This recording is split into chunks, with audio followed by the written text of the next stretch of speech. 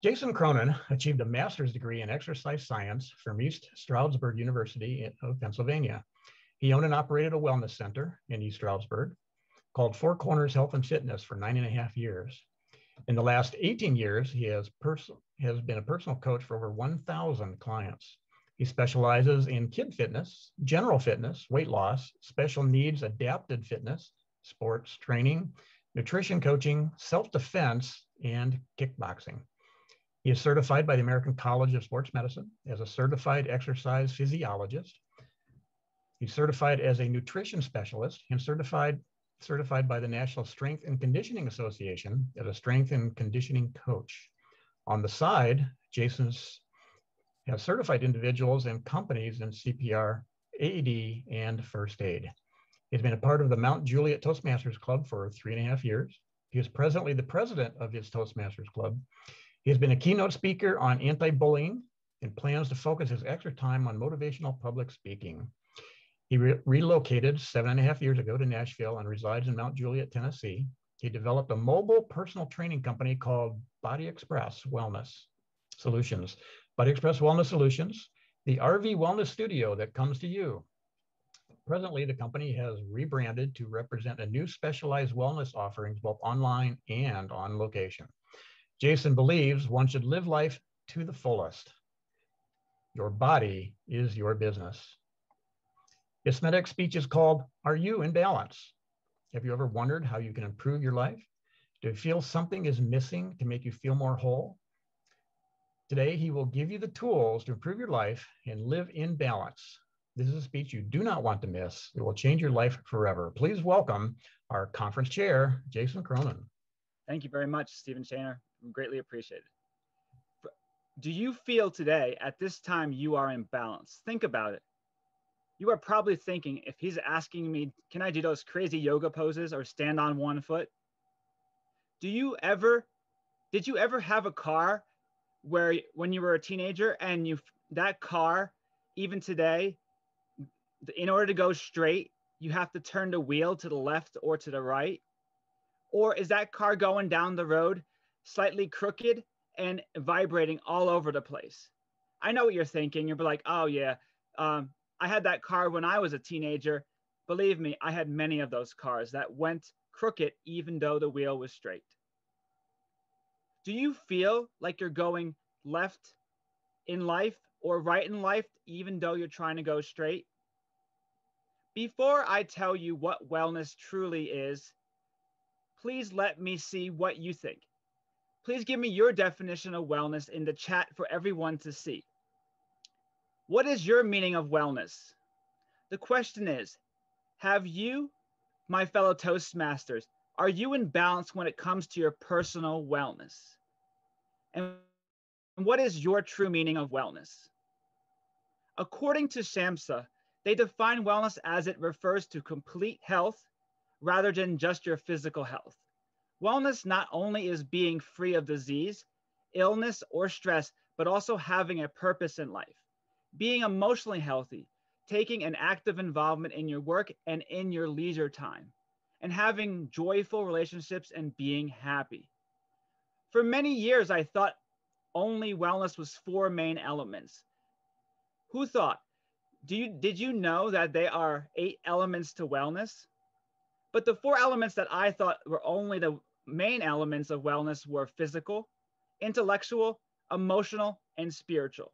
Most people, when I talk to them, they think of only the mind and body as part of their wellness. But I'd like to share with you what physical wellness actually is. Physical wellness is recognizing the need for physical activity, diet, sleep, and nutrition. Intellectual wellness is recognizing creating abilities, finding ways to expand knowledge and skills. And let's touch base on the physical wellness a little bit. Physical wellness is, for instance, you want to become more physical in your life and also want to adapt to your surroundings. But you also got to think of yourself as a machine. If you have bad physical wellness, you may break down like a car. For instance, a car, if the engine's not working, that car will not function and go down the road. The same thing with you. If you don't have physical wellness, you won't be able to function and continue on to improve in the other parts of wellness.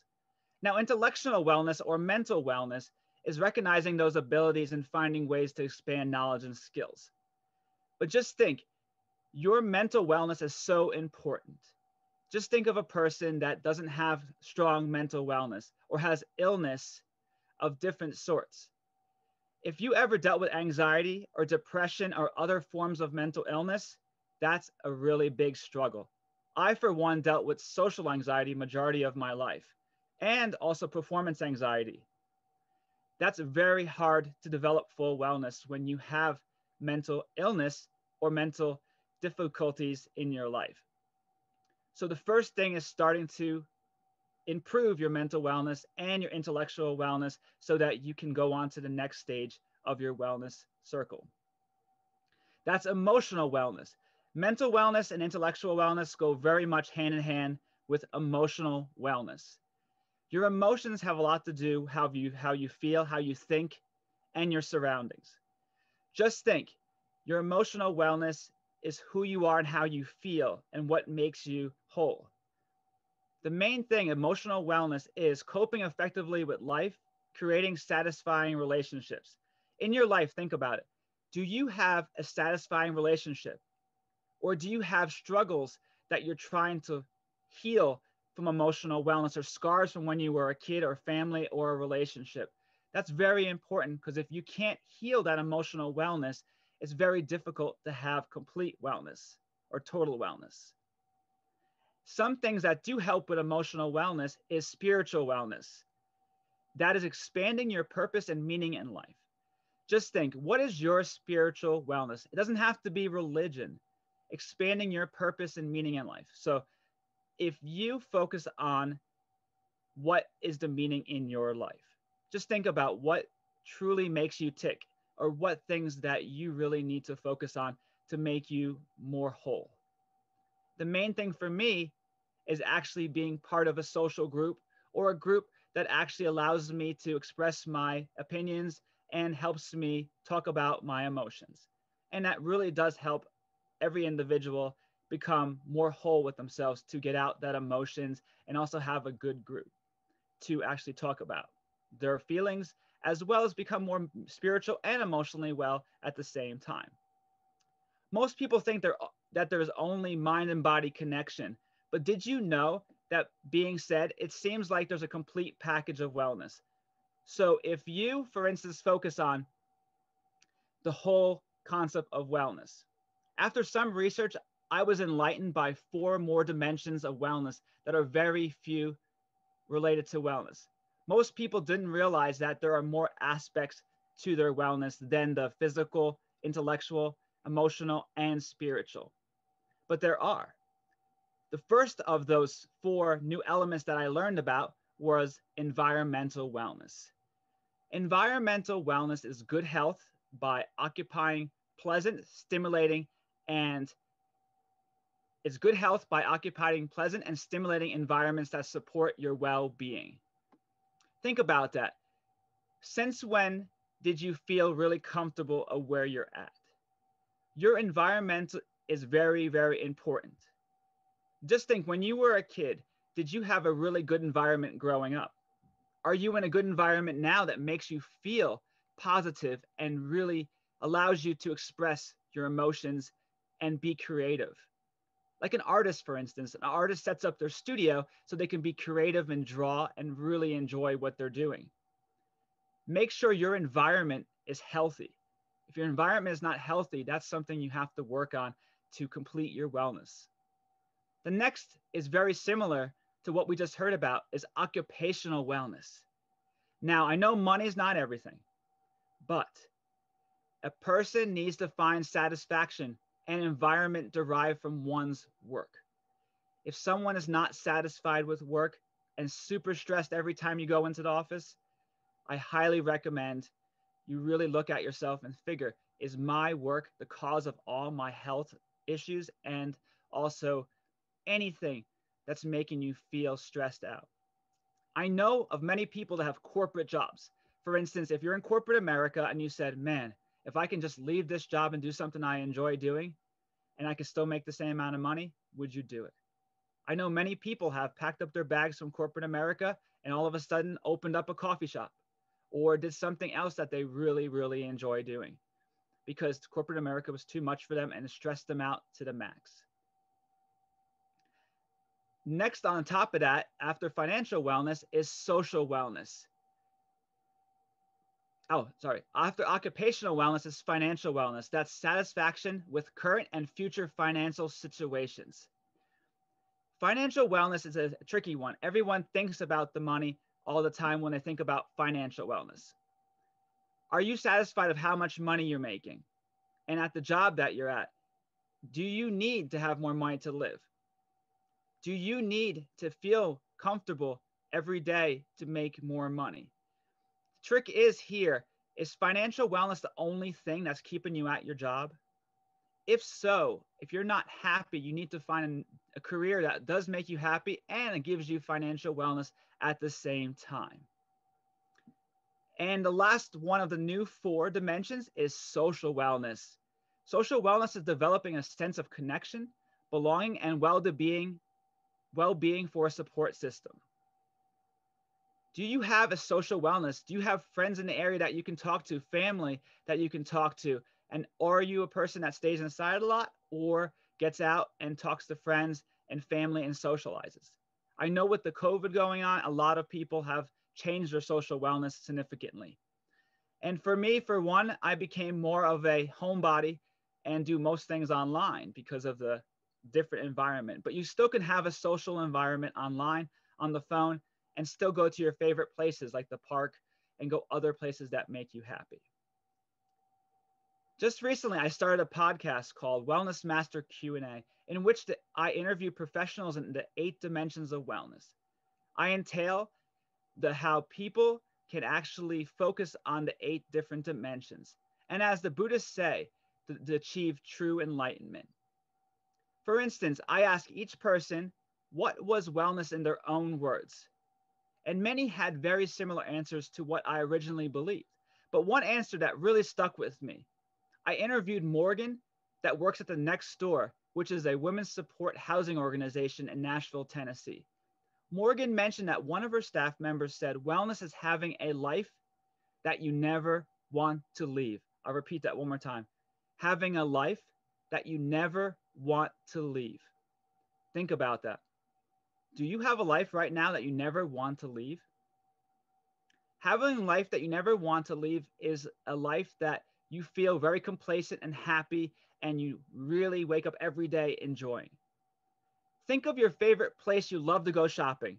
Now, ladies and guys and fellow Toastmasters, where would you love to go shopping if you had unlimited funds in your life?